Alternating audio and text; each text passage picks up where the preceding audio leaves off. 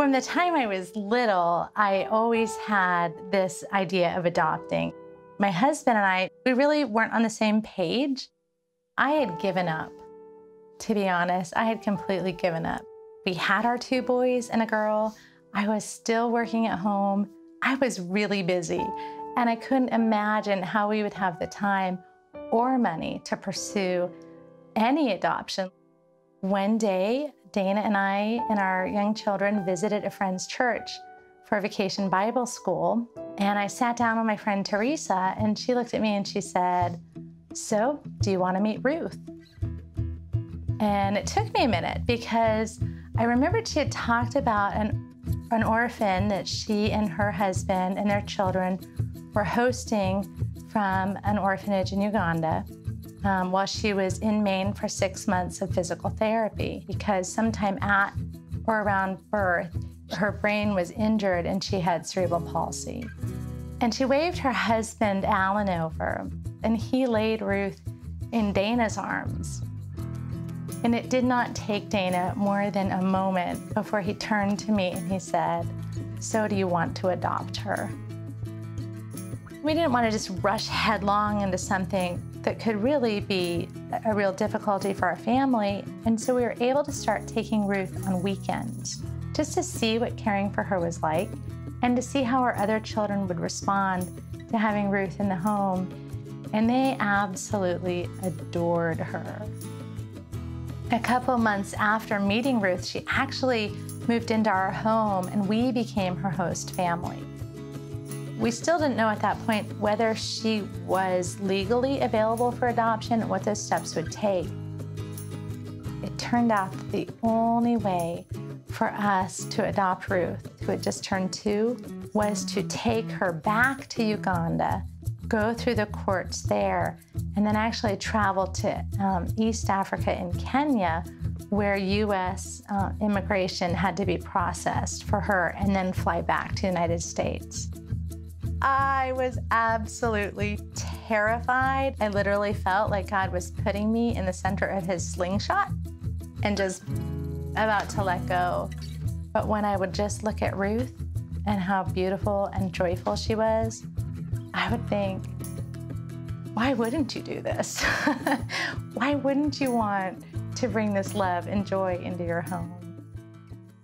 We arrived in Kampala and were able to go right to court and got the initial paper I needed to become Ruth's legal guardian. But we were waiting for her visa to come in from the United States government.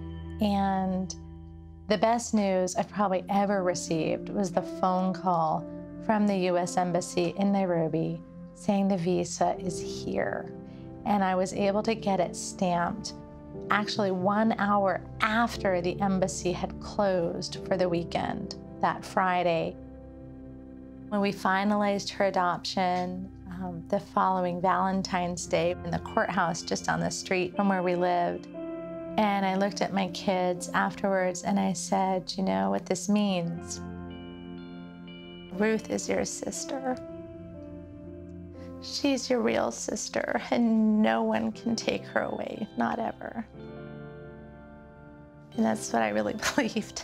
You know, the day-to-day routine of meeting the needs of someone with really significant disabilities, it's very, very wearing on a family. One thing that made it easy taking care of Ruth is that she was so happy. You know, she was just really happy to be there and be part of the family. Ruth quickly learned spoken English so well that we were told she no longer qualified for deaf education. In first grade, Ruth transferred to our local public school. Ruth loved going to school. She was just this beautiful, happy little, 7-year-old girl. We didn't have any warning that anything was wrong.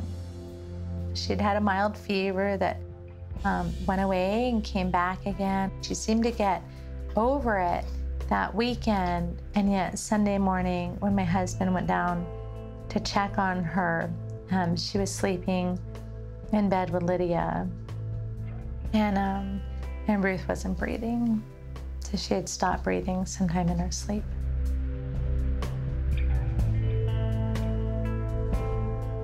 After losing Ruth, I wasn't sure I could trust God again. Because I felt like we did what you said. We loved her the way we loved our own children. How could you let this happen?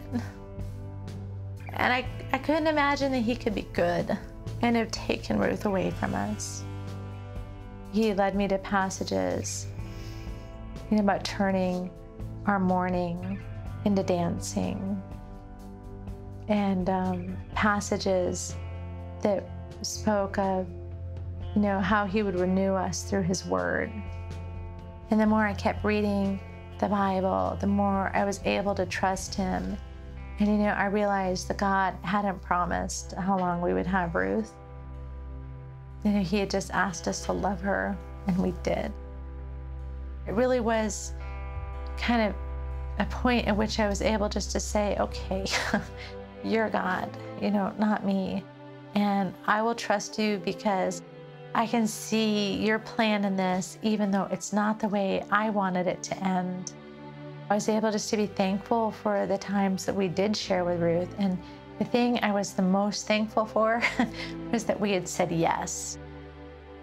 I think one of the real things that God taught me through this, was that he wants to love broken and hurt people through us. But we don't have to be any kind of special to do that. We don't have to have any kind of degree or special, gifts.